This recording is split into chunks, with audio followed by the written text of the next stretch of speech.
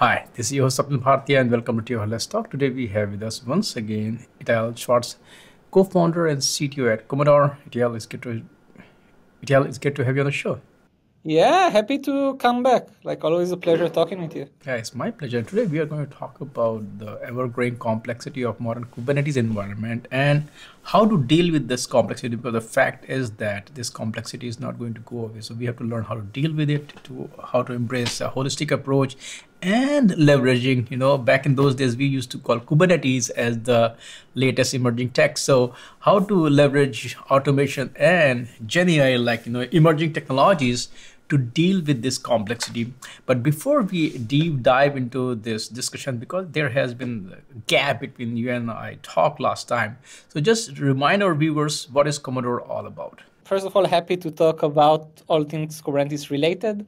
What we do in Komodor is we are actually a modern Kubernetes management solution. And that means that we help both cluster operators, DevOps, platform engineers, SRE, and developers alike to get the most out of their Kubernetes. So it means that we help the cluster operators with things like high-level understanding of what's happening in their environment, how to configure it, how to tweak it, how to do user management in Kubernetes, while giving the developers, which usually only care about very specific and small subset of Kubernetes, all of the tools needed to be self-sufficient. So Komodor in a high level is everything an enterprise need when it comes to using and getting the most out of Kubernetes. Now let's talk about some of the pain points. So what is the most common challenge for enterprises running Kubernetes at scale? I think the most common one is that it's easy, and I'm doing an air quote here for anyone who is just listening,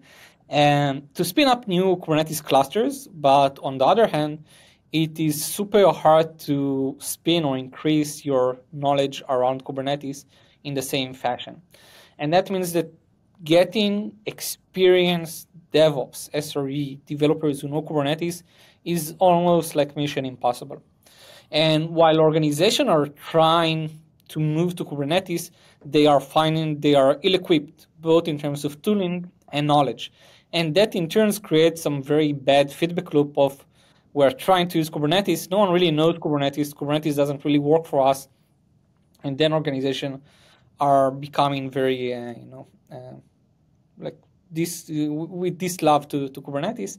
And more than that, if I look at most big enterprises that I saw we work with, a lot of their migration to Kubernetes, like the phase one, was a failure.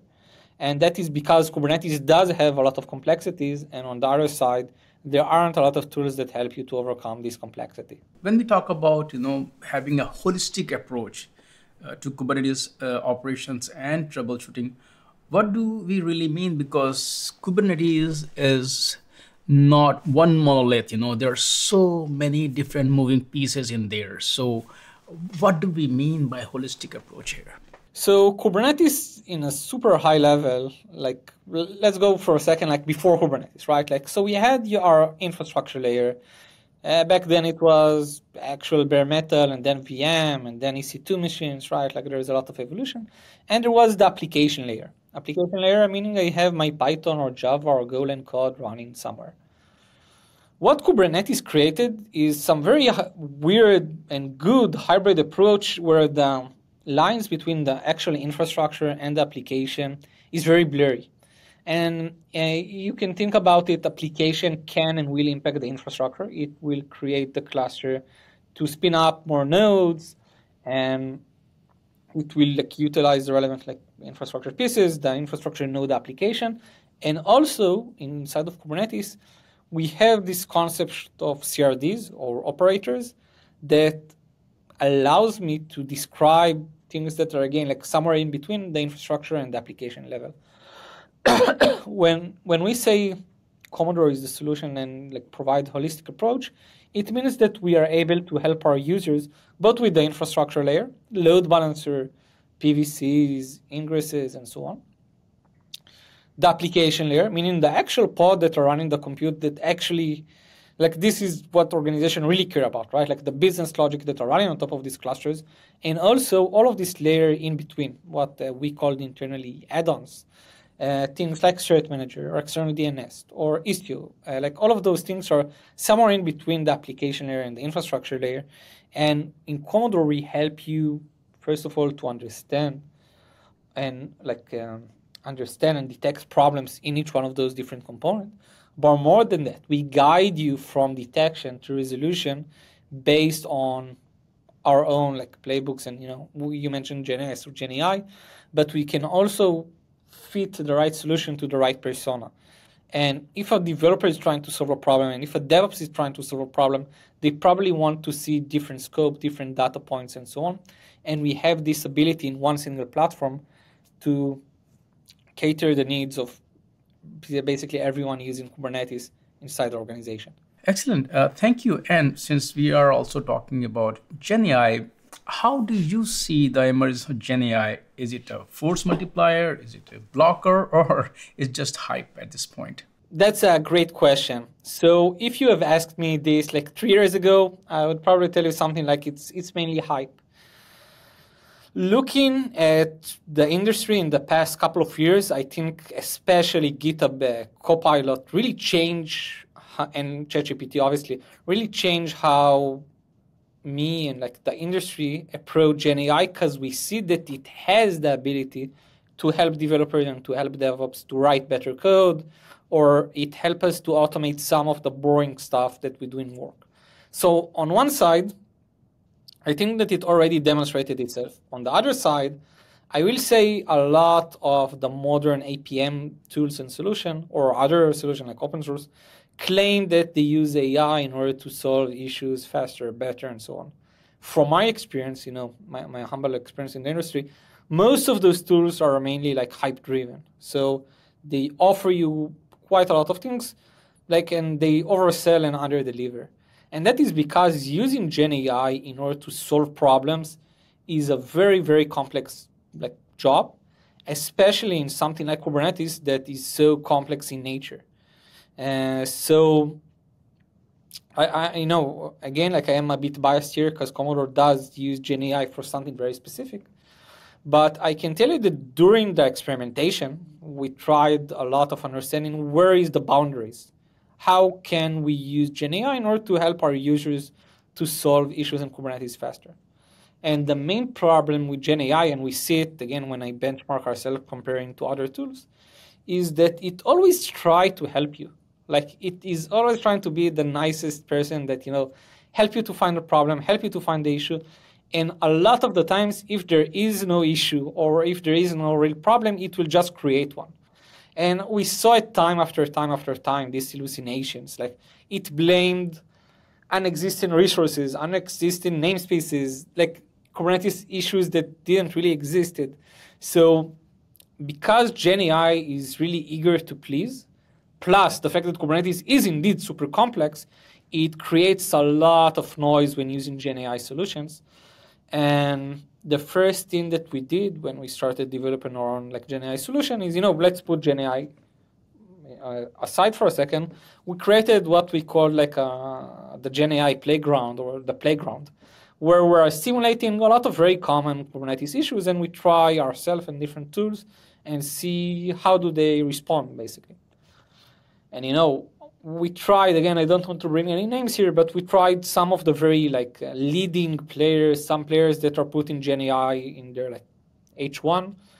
And, it didn't really help. In the end of the day, in the best case, it said something like, hey, go check your logs. And I'm like, yeah, but this is why I'm using you. So you'll automate this boring stuff for me, or you'll help me to figure out things myself. So to answer the question, I think most of the industry is still very hype-driven. I do believe there are some nuggets. I do believe there are some areas where GenAI really excels. And again, in Komodor, we can talk about it, but we did it a bit differently.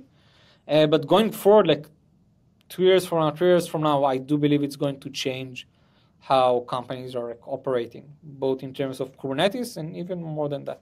Can you also talk about when we talk about complexity of Kubernetes and we talk to people and they're like, yes, the more pieces there are, it does lead to more, the complexity is not just complexity. When we talk about complexity, what does it really mean? It could be about cost, it could be about security, it could be a performance, it could be a maintenance. So when we talk about, Kubernetes, and when we try to extend your Kubernetes stack with additional tools and add-ons, and as we discussed, that's what Kubernetes is all about. It's not just one monolith. What are the potential risks associated with this, when we start extending with additional tools and add-ons? Yeah, and mainly they are start spinning out of control. So the thing about Kubernetes is it makes it very easy to install or to add a new tool. Like all you need to do is Helm install, and you get like your own Grafana with Prometheus, with Fluentd, with a lot of things. So getting started in Kubernetes in adding more capabilities into your cluster is very tempting. Like it's so easy. But maintaining those services in a production level over time is super complex. And what we see is companies are, rushing to adopt these new tools without understanding the price. And we just had I think an hour ago, a call with one of our customers, and they're using Istio. And when I ask them why Istio, Istio, it has a lot of advantages, but it's not like a novice level tool. And those guys are not that, far ahead in their Kubernetes adoption. And he said something like, we brought a freelance to help us do the migration. He told us we have to use Istio. So yeah, we're using Istio.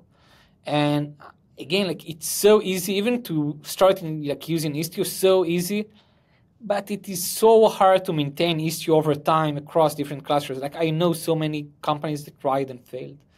So I think the main problem is Kubernetes gives you the illusion of simplicity, while it hides the very deep layers of complexity underneath. And only after you're already a bit committed, only then you start to understand where are you at and the hole that you just dug yourself. No matter which technology we talk about, there comes a time when there is another technology that is ready to replace it, though it doesn't hold true in every case. Linux kernel is a very good example.